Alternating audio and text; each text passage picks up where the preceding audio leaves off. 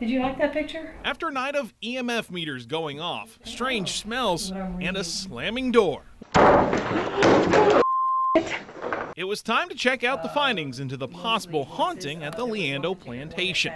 We met back up with Kelsey Vineyard and Brian Wiggins with the Aggieland Ghost Hunters to see just what else was found on the night of our hunt. Obviously, a pretty interesting experience, and I'd say an overall success for you guys. Yes, oh, yeah. definitely. We caught some great EVPs, otherwise known as spirit voices. We had a couple of fantastic personal experiences as well. It was very neat stuff. Very, very exciting, very scary. Kelsey joined us on the ghost hunt, and she was able to pick up a few EVPs.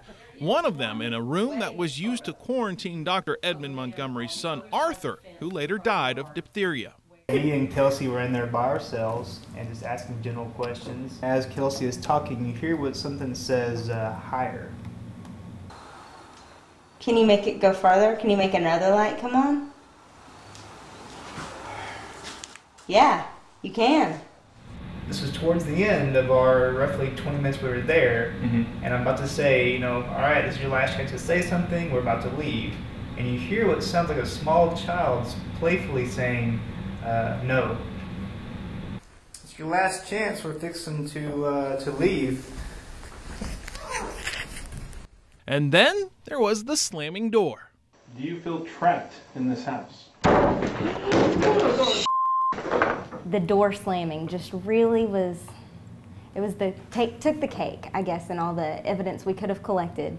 That was the one thing that we've never really had. We've caught voices, we've caught, movement in the EVP meter, but we've never had something just slam. We've never caught something physically happen to us, like a door slamming. That just hasn't happened before.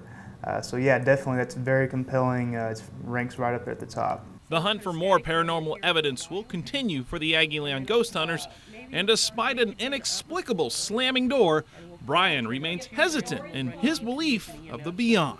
I myself am still a skeptic to this day, but the more and more that I do this, the more and more I'm starting to believe. In the here and now, in College Station, Shane McAuliffe, News 3.